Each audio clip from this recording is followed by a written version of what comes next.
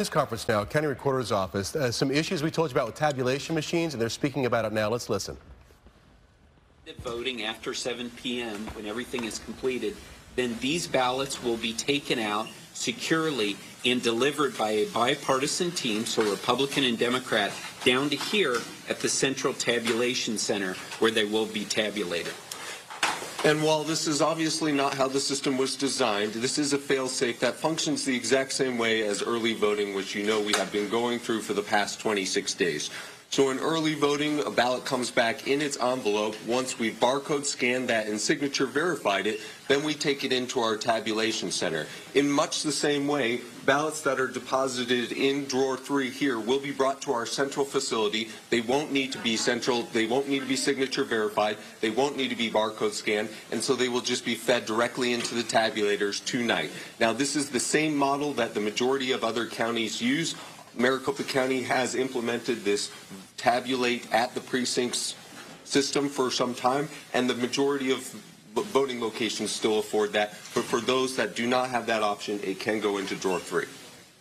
Thank you, Stephen. And with that, we're happy to take any questions. People say being told to leave the ballot with someone, don't worry about it. Is that safe? Is that what they should be being told to do? If they have a ballot, what do they do if their tabulator is not working? Yes, so once they have checked in, they've voted that ballot.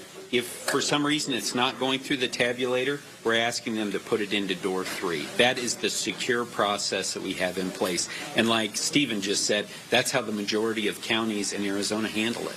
Is it 20 vote centers or 20%? We have about 20%. So those numbers have shifted a little bit. 40 vote centers then. Somewhere around there. Yeah. 40 vote centers, about 20%.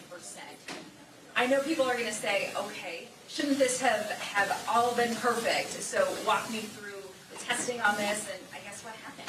So again, yeah, we test these machines. That's part of the process. We go through it for every election. And in this particular instance, this is something, we didn't anticipate, like Stephen said, but we have the redundancies in place. And it's also important for people to know that we've got techs out there. They're doing what they can to get these back online. But remember, it isn't like it's not like both of the tabulators in this 20% of locations are having these issues. It may only be one. Again, it may be 1 out of 5, 2 out of 5. So the key for everyone to understand is everyone is still getting to vote. No one is being disenfranchised, and we've got redundancies in place. Are these tabulators widespread? Is this one specific area? Are you finding it They're not in one particular area of the county. They're dispersed. So you have folks online saying, don't push the green button if you put your ballot in the box. Don't put it in box 3. What do you say to these people? Again, there are 2 options. One is feeding it through the tabulator. That's how people choose to do it. If that's not working, then we're asking for them to put it into door 3. This is secure, and it's going to be brought down here by a bipartisan board, so a Republican and a Democrat, and it will be counted here this evening, so that vote that goes into number 3 will be reported either tonight or early in the morning. And what is this green button that they're referencing? They're saying, don't push the green button if your ballot is not read correctly. Can you clear that up for folks that may be confused? Yeah. So this is the cast button there. Again, that's we're not asking for the people to do that. That relates to if you overvote a contest. So, for instance, on the judicial retention elections, if you voted both yes and no, the machine would say, that's an overvote. Do you want to override that, or do you want your ballot to be spit back out such that you can correct that? The voter has the option to press the green button and override that, but that does not relate to the current issue that we're addressing. How are you communicating to poll workers on site to make sure that they are communicating most effectively to all of the folks that are live and are having concerns about how this is being handled? Yeah, so we've got a team here that's making sure that that's being communicated out to the poll workers. We have troubleshooters who are out there who are participating in it. So we have a communication coming out of this center to make sure that they're getting the same message out there across all of our 223 vote locations. You spent much of the last 2 years trying to convince the people here in Maricopa County that the election, 2020 was valid, that your systems in place are secure.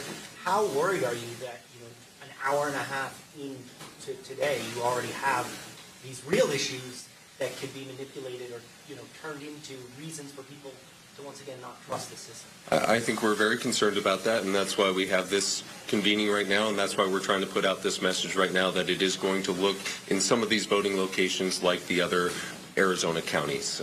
Obviously, it's disappointing, and yes, undoubtedly some people will exploit it for that purpose. We will continue to do what we've done the last 2 years, which is just offer correct information, offer accurate information.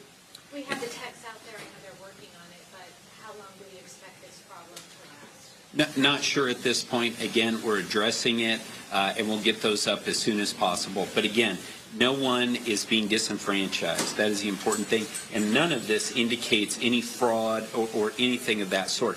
This is a technical issue, and we have a redundancy for it, and we're utilizing it.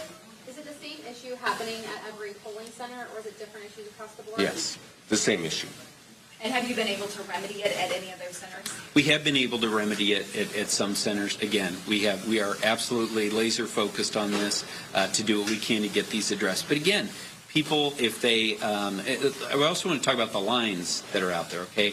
We're finding that this is not something that's generating a bunch of long lines out there. I think the longest wait maybe 30 or 40 minutes, which again, in a big election like this, a lot of attention. Those are very, short lines. And again, we encourage people to go to locations.maricopa.vote to see what the status is on those lines and where the shortest lines are nearest to them. And you might have touched on this already, but why exactly are the tabulators not functioning how they're supposed to? And so that is something that the techs are trying to determine. If I tried to explain it, my name is Bill Gates, but I don't think that would go over well. Stephen, are you guys done with this? Anybody have any questions if I grab one of you for an interview? Yeah. So let's take 2 more questions, please. Has something like this happened in previous elections? Well, I don't. All right, so we're going to start the 9 o'clock hour here, but let me go ahead and make a synopsis here.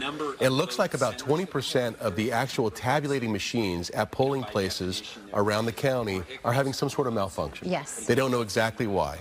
So they're not counting the ballots at the polling places like they planned, but what they're saying here is you can take your ballot at that polling place and put it into somewhere. It will not have to be verified by a signature or anything else like an absentee ballot, and it will be counted tonight once the polls close. So it's a big question, though, why 20% of your machines are going down. Right. That seems like a lot, doesn't it? Yes, it does.